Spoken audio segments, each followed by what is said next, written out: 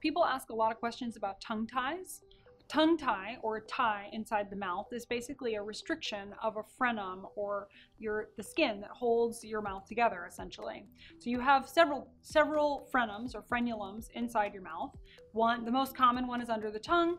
The other common one is in the upper lip here, and then you've got two, one here and one here. There are a couple others in the mouth, but those are the most common ones that get talked about, particularly when it comes to infant tongue ties or ties that are restricting things like eating, latching, swallowing, perhaps breathing. So the most common one is under the tongue. The lingual frenum is under the tongue.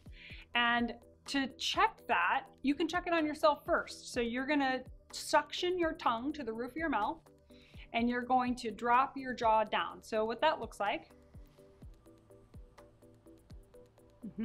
is that.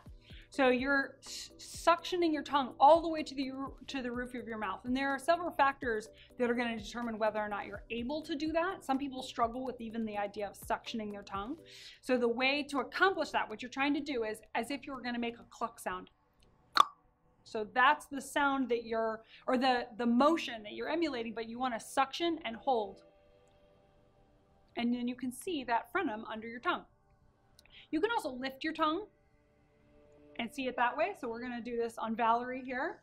So go ahead and lift. Yep. So if you just lift, you can see the frenum stretching from the tongue down to the lower palate. If you suction and hold, you can see how the frenum sticks out just a little bit better. So Valerie here's got a little bit of restriction, and your restriction is a little bit greater on the left than it is on the right. And you can see that her tongue deviates a little bit to the left, so that indicates a little bit of increased tension on the left-hand side.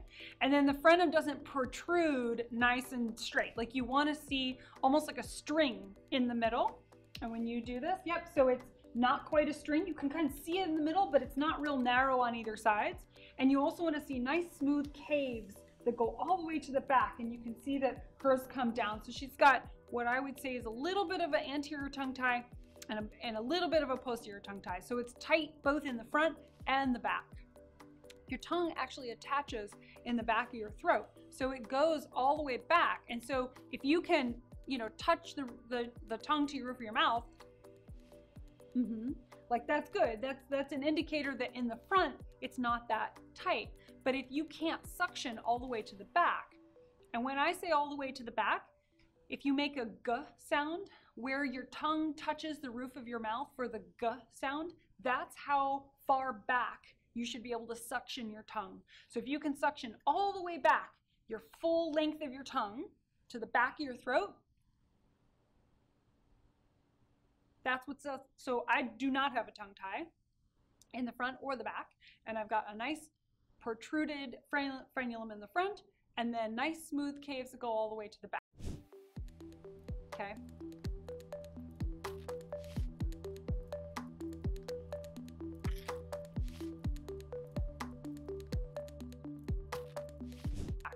When you're doing this at home, do it in front of a mirror. You can check kind of what you've got going on in your own mouth. And then to check your baby's mouth, you can very gently have them on their backs and very gently stick your fingers under their tongues and just gently lift. And if their tongues, their jaws will move easily and you can lift their tongue pretty easily, then you're probably in pretty good shape. But if there's restriction or you're just really unsure of what you're looking for, I definitely recommend reaching out to either a physical therapist or a lactation consultant, and potentially there may be some releases that can be done. This is one of my children. I have twins. Both of my children had ties that were not so much affecting latch, but I could tell that they were tight in their lips. And Rosalind here has a little bit of restriction still in her upper. So we're gonna look in this upper here. You can see it's just a little bit tight here. It doesn't come down, and you can see probably where it was released even, a little bit of scar tissue there. And but she still has a little bit of tension in this. And what that results in is that her upper lip is a little bit short, and she has a hard time with lip sealing, especially at night. You should be sleeping with your lips sealed and breathing through your nose. She has a little bit of trouble with that because of the tension here in her upper lip. So let's open here. Look at your lower one. Good. So there you can see that one's, you know, not restricted at all. It's not very prominent, as it should be. So this one is nice and loose, but she has the tension here. So let's look under your tongue. Open. Yep. And put your tongue. Yeah, there we go. Yep. So you can see her frenum sticking there. Yep. Can you suction your tongue to the roof of your mouth? There we go. It's not, well, that's just lifting up, but you can see where she's got some nice lift here. She's not suctioning, but you can see where she's got some nice lift, and it goes all the way to the back. So she's got some good movement in her tongue, but where her tension is right in here. Thank you. All right, come on.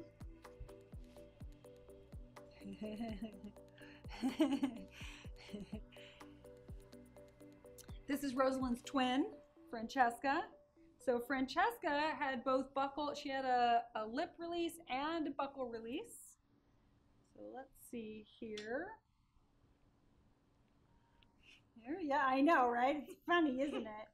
Relax your lips. Relax, relax, relax. There we go. So you can see hers is not as prominent. Her upper tie is not as prominent. Doesn't come quite down as far on her gums. A lot of this is real subtle. She's got, you know, one of her teeth fell out. She's got her little new adult teeth coming in here. And then let me see this. So she's got, you can see her buckle, her frenums over here. Those are not very prominent. She does not have the same issue with lip closures. Hers are pretty good. And then can you touch your tongue to the roof of your mouth? There we go. Yeah, oh yeah, good, a nice suction. Good, so you can see her frenum's nice and prominent, which is good. It sticks out, a real string.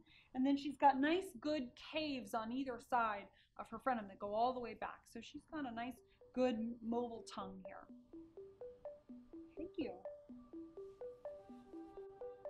So the other places in which you may see ties that can influence how well the lips seal and how well, especially with latch, how well babies are able to latch and nurse, or even latch onto a bottle, is the tie here and here, the frenums here and here.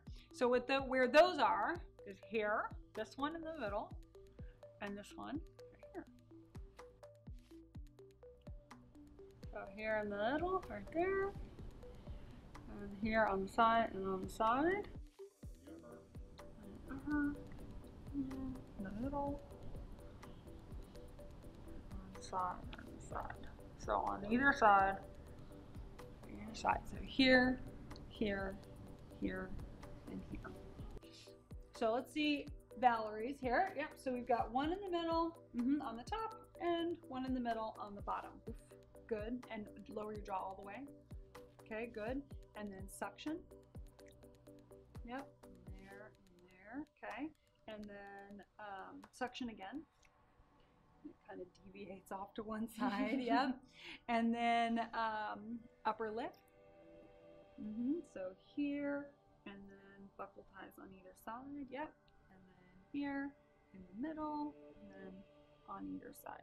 If you have a lot of tension in those, you'll see that the frenum attaches all the way down here at the gum line. Where it should attach is halfway down. So mine attaches halfway down, hers also attaches halfway down. And you can see it's kind of halfway down the gum line, not all the way down to your teeth. People who have a diastema or a gap in their front teeth, oftentimes the reason for that diastema is tension in that upper frenum, where it attaches all the way down to the gum line and is actually pulling the teeth apart because of the tension up to the lip. So a lot of times people who have that gap, one of the common things that we hear is people will get braces and they get it closed and then it just comes back, and they get braces again, it comes back, because the real problem is the tension in the frenum. The other two places are here and potentially here that can, and if you think about, you know, this motion that babies need to make, this motion, that motion, it's, you know, all of these things, if they're tight, they're not going to allow that movement of your lips. And so these can be tight too. I'm going to show you underneath. Over here, so here and here, and here and here. Those should not be as obvious. Like, they're not going to be that kind of string of skin that you see here, and under the tongue. They're going to be a little bit milder, or should be. But if they're very tight and restricted, you'll see tension points here where you either can't pull the lip down, or it just feels very tight and restricted. So let's see what yours look like. Yep, so you can see these little attachment points. They're very subtle, but there's attachment point here and here, and then same thing on the bottom, attachment point here and here, almost where your pointy teeth are, kind of where those teeth are.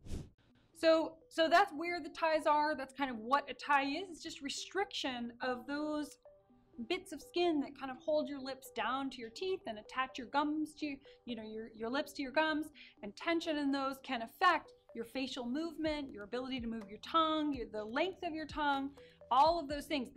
And then that in turn can affect your ability to swallow. It can affect your airway. It can affect your jaw position. It can affect the growth of your mouth and your palates, both upper and lower. And all of that can have long-term effects. So this is something that if your infant is having some issues with latch, or maybe even you're noticing some like snoring or something that you're a little bit concerned about with airway, definitely get it checked out, because it's something that sometimes a very simple release can do a world of good, and it'll serve them long into their future. One of the most important things to know about the jaw is the resting position or neutral position. Your neutral position is your jaw slightly down and slightly forward as compared to where it is in a clenched position. In your neutral position, your tongue is up against your upper palate. It's not suctioned or pressed, but just resting against your upper palate. And your teeth are slightly apart. So in our little guy here, we've got the upper palate is here, the roof of your mouth. Your tongue is resting in your upper palate. And then your teeth are slightly apart. Jaw slightly down, slightly forward, as compared to where it is in a clenched position. Your tongue being in your upper palate serves a couple of purposes, but one of the main things, is particularly in developing children, is it acts as a natural spacer and a natural widener of the upper palate. You want your upper palate to be wider. It opens the sinus and the airway, which helps with your airway all the way down, diaphragmatic breathing and that whole bit, but it also helps reinforce not having a tongue tie. And if you do have a tongue tie, it's going, or ties, it will pull the jaw down. Mouth breathing will pull the jaw down. It will tighten up particularly the back of your tongue. Your tongue attaches way in the back of your throat. And then that will create a situation where you're more mouth breathing and you're not nose breathing. And then the tongue doesn't act as that natural spacer to the sinus. Like apnea, even in children. And even if your kid doesn't have apnea as a kid, it can be an indicator of the possibility of apnea later in life. Sleep apnea is linked to heart disease and all kinds of not great things. And so this is something that would be useful to get addressed, even in young kids, especially in young kids. The tension in your tongue that's leading to mouth breathing will pull the jaw down, pull the jaw back ever so slightly, can reinforce clenching and grinding. Releasing those ties, getting the jaw down and forward, allowing the tongue to be up in that upper palate will help with all of those things with development and the trickle-down effect all the way into later in life. A physical therapist is useful to see for kids whether or not you're getting releases done on lingual or other frenums. A physical therapist can help with postural improvements, can help with understanding what neutral position of the jaw is, can help with manual therapy, and can help teach parents ways to do stretches with kids, can help parents with stretches on themselves. If you end up getting a release from a dentist, that's really all the dentist is going to do, maybe give you some exercises to follow up with. But that's when the role of physical therapy is really helpful, because we can reinforce those exercises, give you more expansive exercises to do both with your kid and for yourself as an adult. Even if you haven't had a tongue release, a frenum release, there are still lots of helpful exercises that physical therapy can provide for both addressing snoring, tongue tightness, throat tightness, nose breathing, resting position of the jaw, clenching, grinding, other parafunctions, and so on. So it's really helpful to check in with a physical therapist and go through some of those exercises, even with your kid.